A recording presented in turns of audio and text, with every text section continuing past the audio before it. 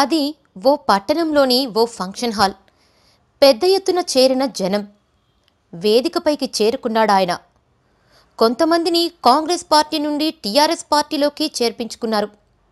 ఈ సందర్భంగా ఆయన ప్రసంగం సాగుతోంది.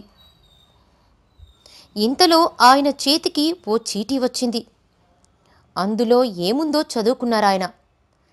తన ప్రసంగాన్ని కొనసాగిస్తూ అప్పటి వరకు ఉన్న ఉపన్యాస సరళిని మార్చేశారు. మాటల తూటాలను పేల్చారు. సంచలనమైన వ్యాఖ్యలు చేశారు. ఆయనే తెలంగాణ రాష్ట్ర వైద్య శాఖ మంత్రి ఈటెల రాజేందర్. ఆయన చేసిన వ్యాఖ్యలు మీడియాలో దుమారం రేపాయి. గత కొద్ది రోజులుగా ఈటెల రాజేందర్ను మంత్రివర్గం నుండి తప్పిస్తారన్న ఊహాగానాలు వస్తున్నాయి. ఈ నేపథ్యంలోనే ఆయన చేసిన వ్యాఖ్యలు సంచలనం కలిగించాయి.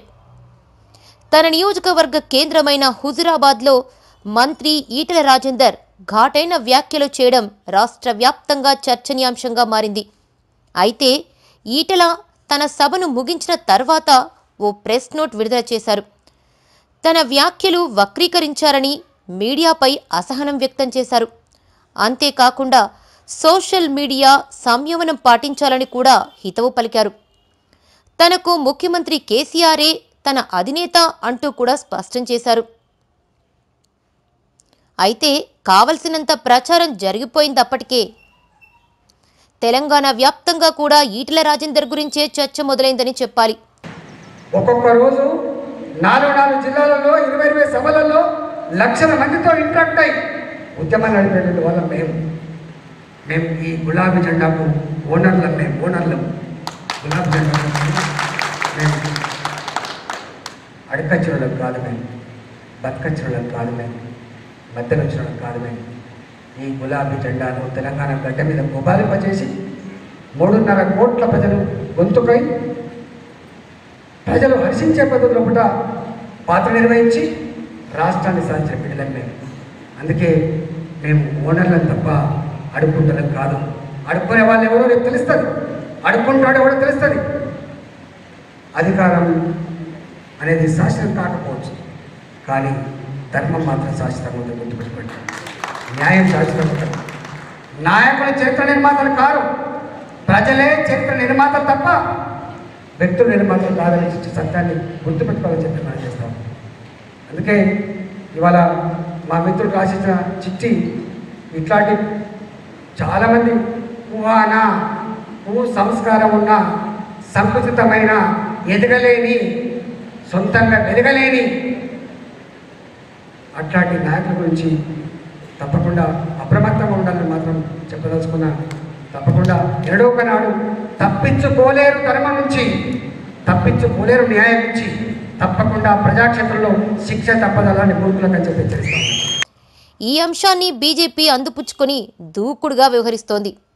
రాష్ట్రంలో పాగా వెయ్యాలన్న సంకల్పంతో పావులు కదుపుతున్న రాష్ట్ర బీజేపీ నాయకులు చాలా కాలంగా రాష్ట్రంలో ఏ క్షణంలో ఏమైనా జరగవచ్చని ప్రకటనలు చేస్తున్నారు. ఇదే సమయంలో టీఆర్ఎస్లో సీనియర్ నాయకుడిగా మంత్రిగా ఎదిగిన ఈటెల రాజేందర్ చేసిన వ్యాఖ్యలను బీజేపీ ప్రచారాస్త్రంగా మలుచుకుంది. మరోవైపున కాంగ్రెస్ పార్టీ ఎంపీ రేవంత్ రెడ్డి కూడా ఈటెల కామెంట్స్ను ఉటంకించారు. ఇంతకాలం ప్రాజెక్టుల్లో అవినీతి, రాష్ట్ర ప్రభుత్వ వైఫల్యాలను ఎత్తి చూపించే ప్రయత్నం చేసిన రేవంత్ రెడ్డికి ఈటెల వ్యాఖ్యలు కొత్త కోణాన్ని అందించాయి.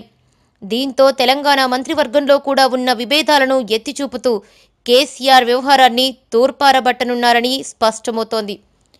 ఏది ఏమైనా మంత్రి ఈటెల రాజేందర్ వ్యాఖ్యలు మాత్రం ప్రతిపక్షాల చేతికి ఆయుధాన్ని అందించినట్టు కాగా అధికార టీఆర్ఎస్ పార్టీని వేలెత్తి చూపించే పరిస్థితికి తెచ్చాయని చెప్పక తప్పదు.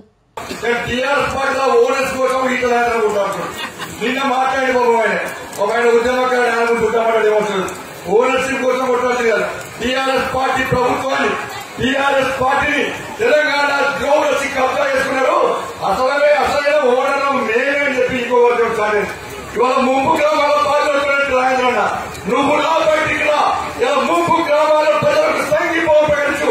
అసలు ఓనర్షిప్ ఇలా ముంపు గ్రామాల బాధ్యత ఇచ్చాక నువ్వు ముందుకొస్తే ఈ తెలంగాణ రాష్ట్ర ప్రజలు కూడా నీ నాయకత్వాన్ని బలపడుతున్నాం. నీ రాష్ట్రం ద్వారా ఇలా కేసీఆర్ జిమ్మ తిరగాలి, టీఆర్ఎస్ బాక్సులు బద్దలు కావాలి. ముప్పు గ్రామాల బాధల పాపం మాకు జరిగింది. ఇలా రాయరాజేశ్వర స్వామి పాపం ఇలా శపించింది కదా, మా పునాదులు కదులుతున్నాయని చెప్పి భయం ఉండే విధంగా నువ్వు